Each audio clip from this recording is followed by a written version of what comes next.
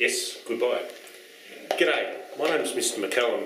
I'm here to talk to you today about Year 12 legal studies at Clonard College. It's not essential that you've done Year 11 legal, but it's helpful if you've done some introduction to the law. Unit 3-4 legal starts with a look at the criminal law, and we go into far more depth than Year 11, including things like bail, remand and committal hearings.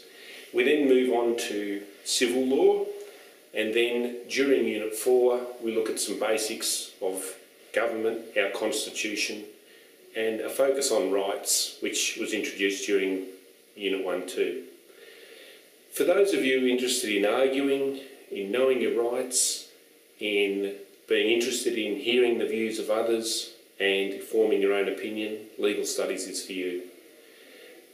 Assessment is basically in the form of tests throughout the year and of course the end of year exam. We do a Unit 3 exam just to get revision done out of the way, but that doesn't count towards the end of the year. The big focus is on all the SACs and the final exam that we do. You'll enjoy legal if you enjoy arguing, knowing your rights, as I said, being confident and having a sense of humour. Think long and hard and do legal.